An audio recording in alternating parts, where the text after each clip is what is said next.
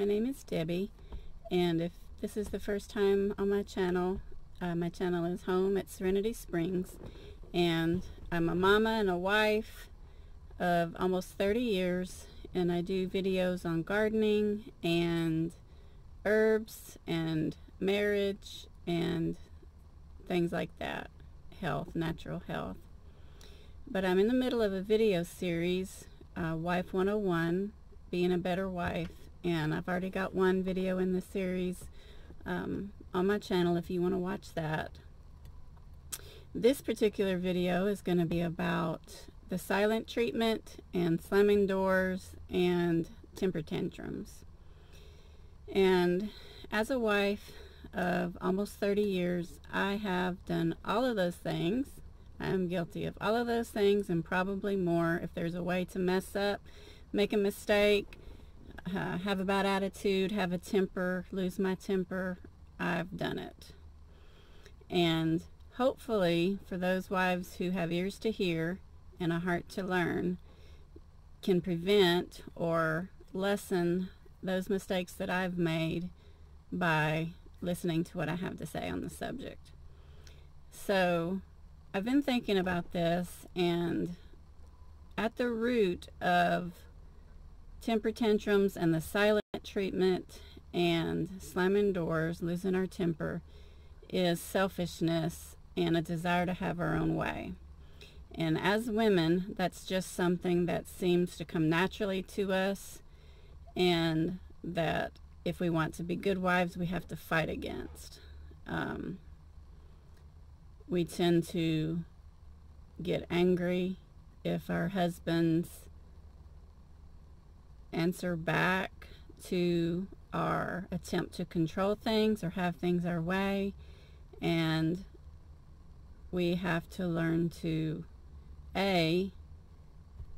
realize as Christian wives, which is who I'm speaking to, our husbands are the head of our home, and although we get to have input, of course, and our opinion, that our husbands do get the final say, or should get the final say on the things that come up, especially if we can't agree. If we discuss it and we can't agree, our husbands are supposed to have the final say. And that's not something that's popular in today's culture. It's not something that wives naturally want to hear. It's just something that the Spirit of God that is in you can help you come to terms with, so that your home can be more peaceful. But as far as tempers go, that is something that I'm sure is common across the board, and that probably some wives have more trouble with than others. But it is something that, as a wife who wants to be a better wife, we have to address it. So what can we do instead of throwing a temper tantrum, slamming a door, or really worse, in my opinion, giving our husbands the silent treatment, which is one of the highest forms of manipulation, until we get our way? And I've done it, and I know that it can be effective because our husbands do not like us to be mad at them. But as a wise wife, we need to understand the level of manipulation that is in the cold shoulder and seek to avoid that at all costs. So I think step one would be acknowledging that those forms of expressing our displeasure are unacceptable in a Christian marriage, and seek to eradicate them from our relationship. And you're going to get angry, and the Bible does address that, because it tells us that we're going to get angry, but that God does not want us to sin while we're angry. And all of the things that are expressions of anger in this particular video, slamming doors, silent treatment, and having fits, temper tantrums, are definitely sin, and they're things we're going to want to stop. So when we're angry, A, of course, you can pray. B, if you just can't speak to your husband calmly at that particular time, tell him that you just need some time to yourself and leave the room and calm down, and then address whatever it was calmly that made you angry. But as you're calming down, examine yourself and see if the reason that you're angry, is it selfish? Is it just because you didn't get your way? Is it something that's a legitimate concern or a legitimate issue that you have that needs to be talked out and that your husband needs to respond to?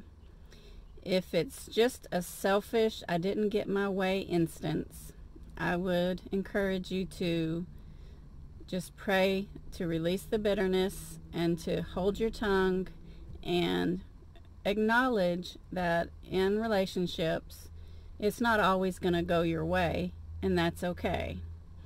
Because as a grown-up, and if you're a parent, we teach our children, you don't always get your way. Well, that's true in marriage as well. And although there's a common perception that if mama's not happy, nobody's happy, I don't agree with that statement either.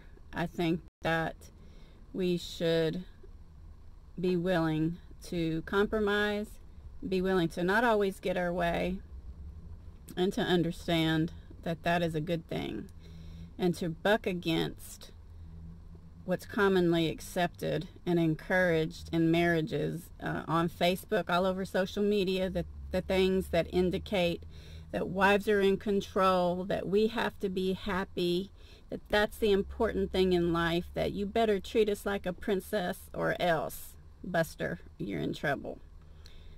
That's just, it's stupid. It doesn't create peace, and there is no man that is going to agree with everything that you think and is going to want you to always have your way. That's just, it's stupid and it's unreasonable, and we need to change that. So while you're calming down, while you're choosing to not slam a door, not yell, not pitch a fit, you're choosing to not give him the silent treatment. You're going to physically say, I'm too upset to talk about it right now, and you're going to withdraw yourself somewhere quiet, and you're going to think about the issue that you're having. And you can pray as you're thinking that God would give you wisdom to understand your motives, to understand the whole picture, and to see if this is an instance where you need to give in and compromise, or if this is an instance where it is legitimate and you discuss it with your husband and reach a suitable conclusion to whatever problem you're having. And hormones, yes, hormones,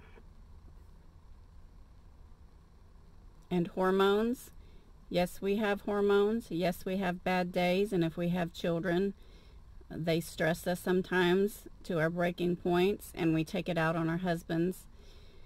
But I think as wise wives, we need to not allow our physical limitations, such as a bad hormone day, or that we're on our cycle and we're in pain, to use as an excuse to treat our husbands badly. I think that as we mature and as we strive to be godly wives, that at some point we have to master our emotions and rise above them.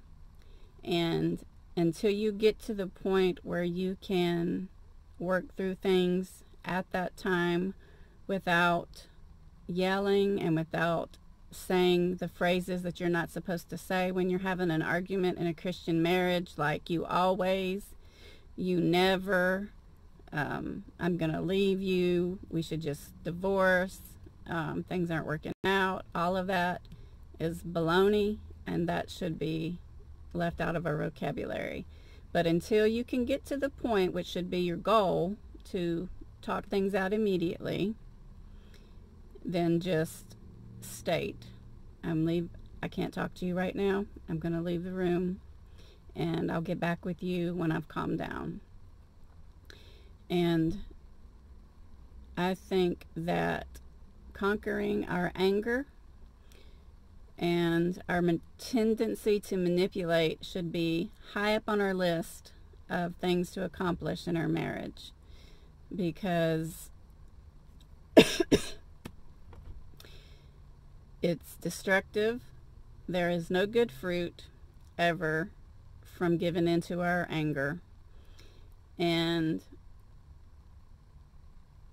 when we learn to control it, and we understand with wisdom that it is unfruitful, then our marriages will progress, and you will find that your marriage is more peaceful, that you're closer to your spouse,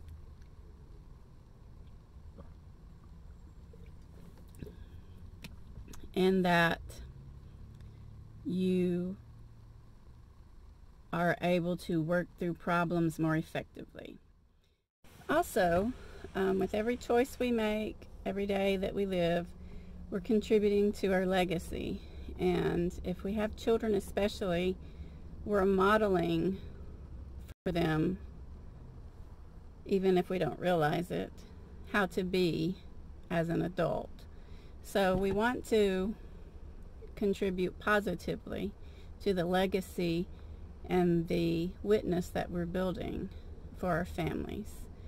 And even if your husband is not doing the right thing, is not responding properly, is not behaving properly, and maybe he still does have an anger problem, you want to be the bigger person, which I also said in my last video, and do the right thing. And you may have to do the right thing for a while before you see any change. And there's some wives who lived out being a good wife for years with little change. But there's also other wives who, after a short amount of time or a little more, they begin to see the positive changes that are resulting from their good choices. So the attitude that we can only be good wives, we don't have to be good wives if our husbands aren't being good husbands, that's another lie from the enemy to keep us down, to keep our marriages bad, and to cause dissension in our relationships. So I'm encouraging you to be the bigger person if you have to, and do the right thing.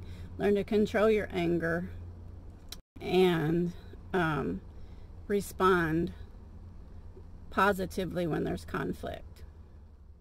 That's all for today's video. I thank you for joining me. I hope that something that I say can help your marriage. And I don't have a perfect marriage myself.